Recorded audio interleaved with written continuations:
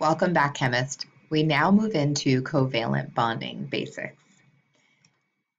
After this video, you'll be able to write structural formulas and dot formulas for covalently bonded molecules, identify shared and unshared electrons, explain the difference between single, double, and triple bonds, and write them using structural formulas and dot diagrams.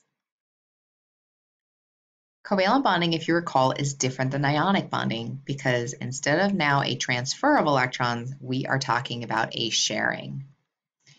A single covalent bond is made up of two electrons being shared between two atoms. One electron is donated to the bond from each atom. Covalent bonding occurs between nonmetals only. Atoms that are covalently bonded are different than crystals. Remember, crystals is a term that we use to describe ionic compounds. Here, with covalently bonded compounds, we're talking about molecules or molecular compounds. Here are some properties of molecular compounds. Covalent bonds are typically much weaker than ionic bonds. They have much lower melting and boiling points. Molecular compounds are solids, liquids, and gases at room temperature, and they do not conduct electricity or heat in any state. The chemical formula for a covalently bonded group of atoms is called a molecular formula. The molecular formula indicates the exact makeup of one molecule. For example, if you were to look at glucose, glucose is C6H12O6.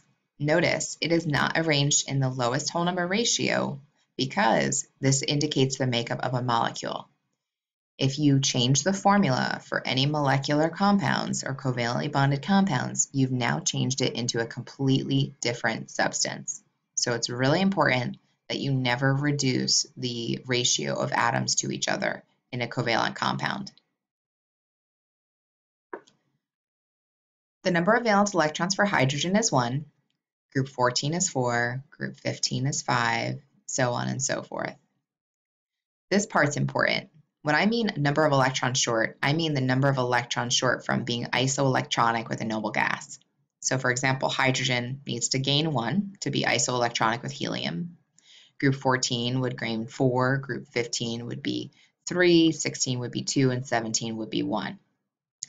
As it turns out, the number of electrons short is the same as the number of bonds made.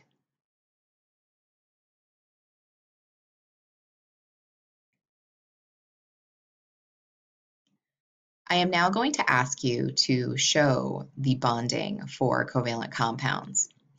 I find that it's really useful for students to do a rough copy and then to report their final answer. So that's why we always try to give you a little bit of a space to write some rough work down. So if you notice hydrogen, we want to write this chemical formula as H2, but we need to write the Lewis structural formula and dot formula. To do that, you're going to write 2 hydrogens, each with its 1 valence electron. Notice how I wrote it so that each electron is kind of exposed to each other. As we mentioned, we're not going to see a transfer of electrons here. Instead, we're going to see a sharing. So that's why I drew a circle around each hydrogen. That circle indicates that these 2 electrons belong to each hydrogen so that each of them can be isoelectronic with a noble gas. The dot formula then will literally have 2 dots between the 2 atoms, and the structural formula is going to have a single line. The 2 dots and the line indicate a single bond, and a single bond is a shared pair of 2 electrons. Let's try a harder example. For oxygen again, you will write those 2 oxygens similar to this, where those 2 unpaired electrons are kind of exposed to each other.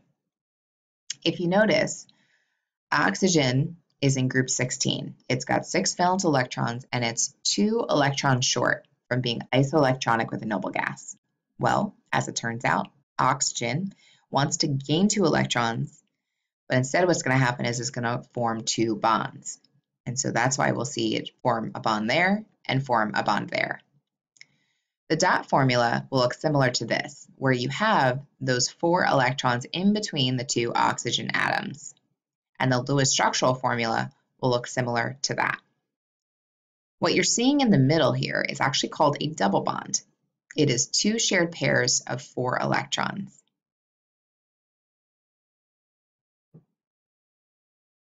Outside of the oxygen is called an unshared pair. So anything that is not in between 2 atoms is an unshared pair of electrons. Here's another example. I would write the nitrogen the same way, each nitrogen with 5 valence electrons. Remember, it's 5 valence electrons. Each nitrogen really wants to have 8, so it's 3 short. That means that it needs to make 3 bonds. So it'll bond here, here, and here. The dot formula will look like that. And the Lewis structural formula, instead of having dots in between the 2, it'll have lines. And so that is what nitrogen will look like. As you might expect, this is a triple bond, and it is 3 shared pairs of 6 electrons.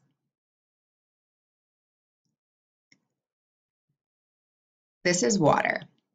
Here's a helpful tip. Whenever you have 3 atoms and you maybe have 2 different types, put the atom in the middle that wants to make the most bonds. So for example, we know oxygen only needs to make 2 and hydrogen needs to make 1 each. So that's why oxygen would have to go in the middle. And then I would position each hydrogen around it like so. Remember, oxygen wants to make 2 bonds. Each hydrogen wants to make 1. So we'll see a sharing here and here. The dot formula will look similar to that, and the structural formula will look similar to that. Notice that the only difference between the dot formula and the structural formula is that in the dot formula we have 2 dots versus in the structural formula we have a single line that represents those 2 dots. Here's another example. So as you might expect, this is a little tougher because we have oxygen, nitrogen, and fluorine. Again, you put the atom in the middle that wants to make the most bonds. It's not going to be oxygen because oxygen only wants to make 2. Nitrogen actually wants to make 3, and fluorine wants to make 1. So it's kind of like a little puzzle here. So what we're seeing here is oxygen needs to make 2 bonds. So where it's going to form the bond there and there. Fluorine wants to make 1, so it's going to form the bond there. And nitrogen is satisfied now because notice it has a total of 1, 2, 3 bonds to it. The dot formula will look something like that. And the Lewis structural formula will look something like that. Be really, really careful to make sure that you always include any unshared pairs of electrons. Students often forget those, and that will definitely cause you not to do well on any quiz or test. Hopefully that helped you to understand how we show covalent bonding.